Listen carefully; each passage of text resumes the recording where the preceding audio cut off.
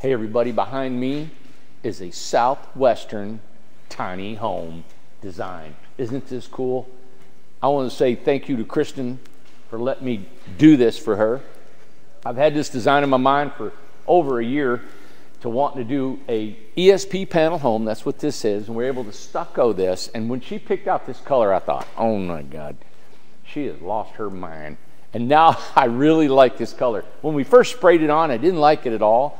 So anyway, let me show you a few things and walk through me on this video, okay? If I can get Amanda to just listen to me this time and not do what she wants to do. That's not going to happen. All right, Amanda, this is where I want to start, is right here. Okay, so and you're let me in the come back wrong over spot there. right now. Okay, so let me come over there. Get over here. All right. This is, all right, the ESP panel homes are really fun to work with. I like to work with them. The guys are still not that, you know. They're not crazy about it. They're not crazy about it. But listen to me. This has been really cool to do. In an Adobe style home, I love curves, the stucco, and of course you guys can see the cedar trees, how they protrude out the outside of the house, right? Now, there was a couple things in the design of it where those are more of a, what do you call it? Aesthetic. Aesthetics. They don't do any support on the inside. Yeah. I wanted it to be all the way through, but when I talked to the homeowner, she had some designs on the inside how she wanted it, and I thought, how can I incorporate the aesthetics of an Adobe with logs sticking out with her floor plan she wanted inside. Right. So let me show you what we did and how I went about doing that.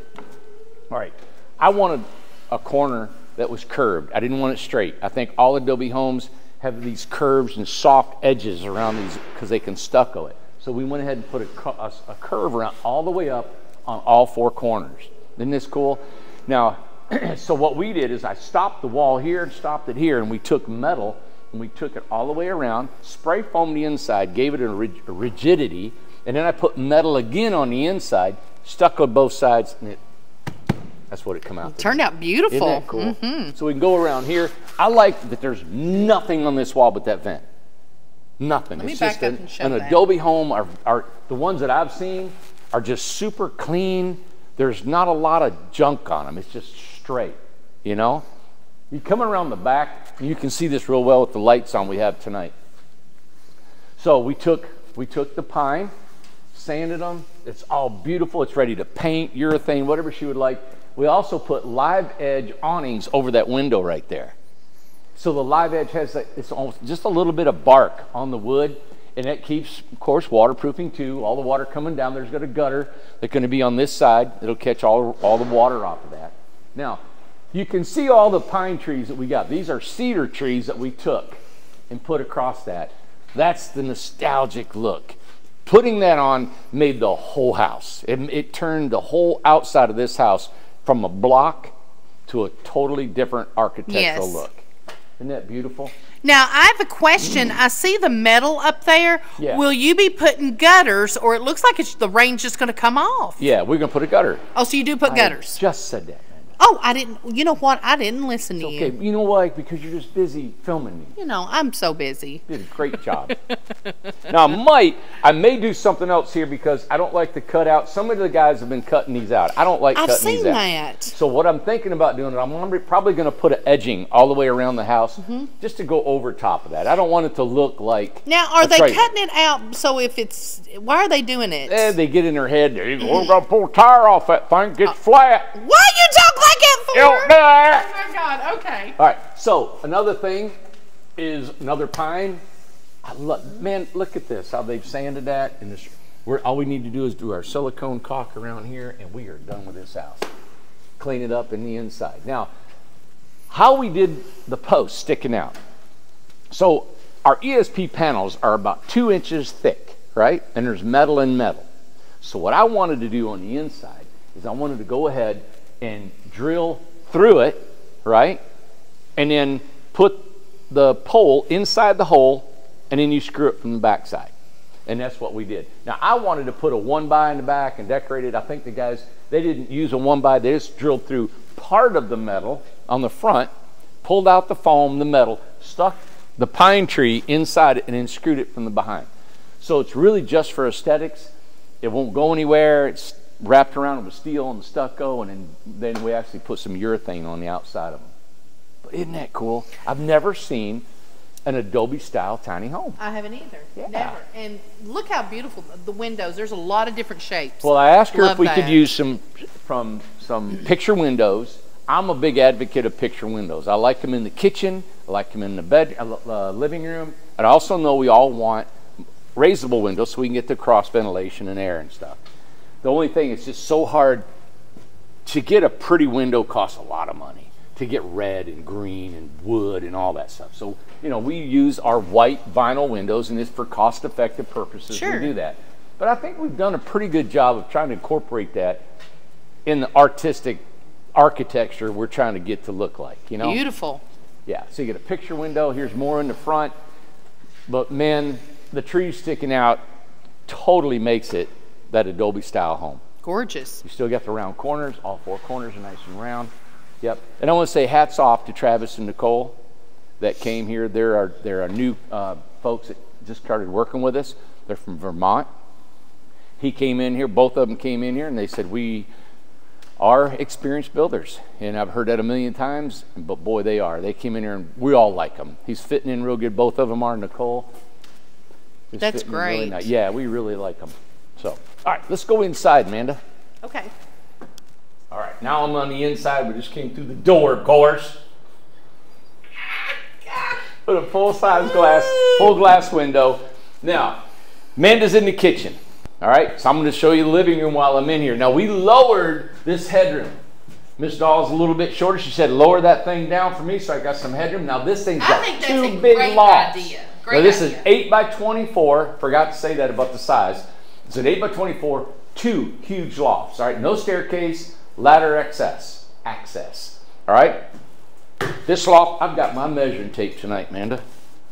Let me, Well, yeah, let me pull this thing out let me get and a let's gold see what we star. got. Yeah, so we're looking at the loft is almost 8 feet. All right, so you could put a king-size mattress up there. So the loft and the headroom. While I'm talking about the loft, I point to the logs up here. These are the cedar logs that have been stripped, and of course they're cut in half. They're for aesthetics. You still got about 43 inches up there. And I think, let's see here, you got one side. Yeah, this is the high side over here. So you got about 44, 45 inches on this side down to this one over here. So it only sheds a couple inches. It don't shed much. So it's does almost flat, yeah. Let's see what we got here. Yep, sheds 3 inches. it? Okay, that's beautiful. Yeah.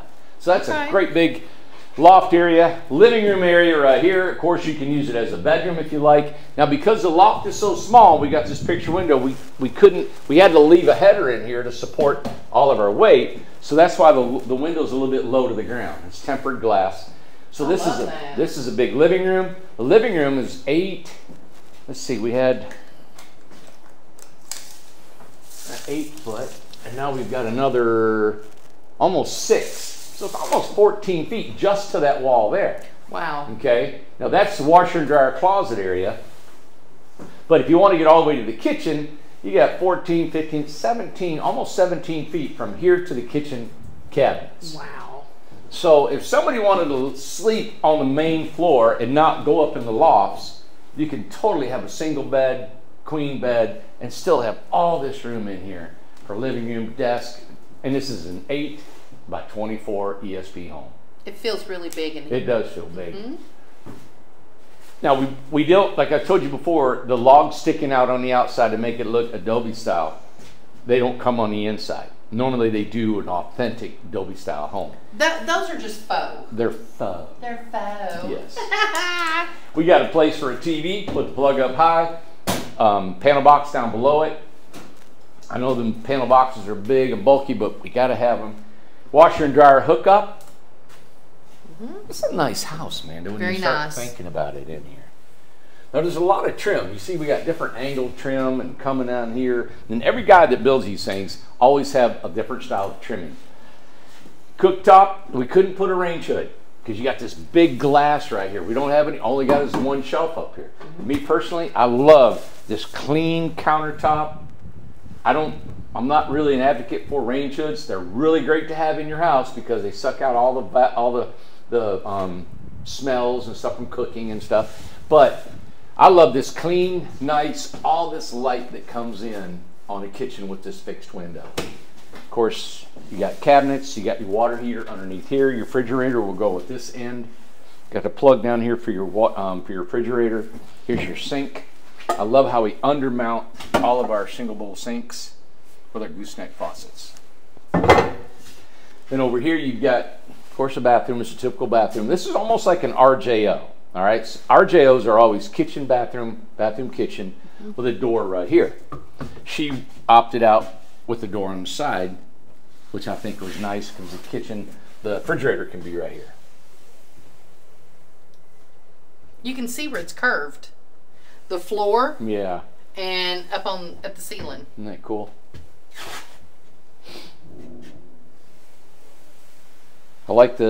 I even like the floor. I'm crazy different about floors. But this floor is more of a sandy kind of look. I don't know, it reminds me more of a deserty look. Of course, a tile floor, you know, they're starting to get this flooring in a tile, Amanda. So they're like, I think Will was telling me it was like 8 to 10 inches by maybe 2 foot or 20 inches. And they're not wood design, it's a tile design. Oh, really? This would have looked great with that tile design in Okay. here. You know, because it's more of Adobe. Now, I noticed in here, this is what? Is this beadboard? To have Yes. something different? That looks nice. Yeah, they put it on the walls, they put it sideways instead of vertical. And that's why I let guys just kind of, when the homeowner is like, Kristen, they just let us have some freedom, and then this is what you get. Now, you get just to some cool remind stuff. everybody, Kristen is the one that Bryce built her home, built the Viking. The Viking. The house. Viking. Yeah. You go in our gallery, you can see that. Yes, exactly. Yep. Now, Randy, this right here, I noticed, I can already tell these are different builders, because you said it's the team, the Vermont team, right? Well, they got in here at the tail end of it. Okay. Yeah. Because I don't know who built it, but this is different. These are all smooth. These Brian did all that. Brian, okay. And Yeah. Brian's new to me. Brian is new. He's been here about 3-4 months. Yeah. So Brian's a little different. I can tell. Just little things like this that he puts up here and little things, you know. Okay. Yep. We got some really talented builders that are coming up. They're actually learning here, you know, and learning how they fit and what they do. And I'm excited to see their skill come out as every build comes out.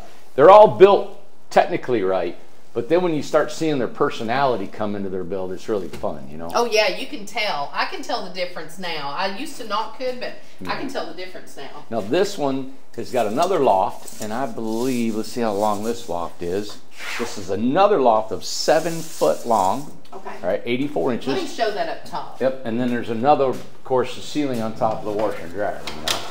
So you got a mini split, you got the faux log ceiling, the faux Adobe style logs on the outside. Wow, And big another log. So that's better than, you know, on the inside of these, you got more room on the inside. So it's actually 90, let's see how wide these things are. Like, wow, look at that. Yeah. So you're This is 90, different. almost 94 inches wide, 93 and a half. Yep, 93 and a half by 84. Another king size mattress there. So you could have 2 king size mattresses. Now let me point something out for you all. How I like to build tiny homes and what I like to do here with you guys. There's a million things you could add to this house, all right? You could add a privacy wall here. You could put a curtain across there. If this is a rental and you want to have 2 couples stay here or a family stay here, there could be a curtain go across and a curtain across there if you wanted to, right? You could add a TV up in each one. There's cabinets that could be placed in there. There could be a total entertainment center put here.